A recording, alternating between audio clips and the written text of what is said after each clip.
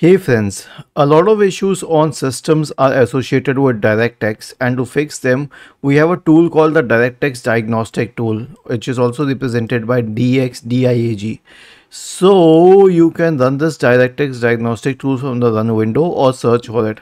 I'll show you the Run window method. Press Windows plus R and then copy paste the command DxDiag or type it. Click on OK. Now wait for a while till it is checking for digital signatures, okay, till this bar is complete. And once this is complete, you can also check the other tabs.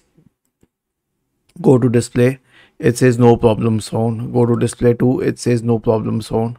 Go to sound, it says no problems found, okay. And then go to input and it still says no problems found.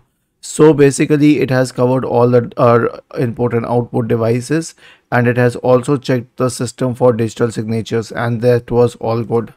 So this is how you use the DirectX diagnostic tool. You can also search for it in the Windows search bar. DirectX diagnostic tool. Okay. Was this helpful? If yes, then please subscribe to the channel, and if not, then let us know in the comment section of the video on how we could help you further. Thank you for watching this video and have a nice day.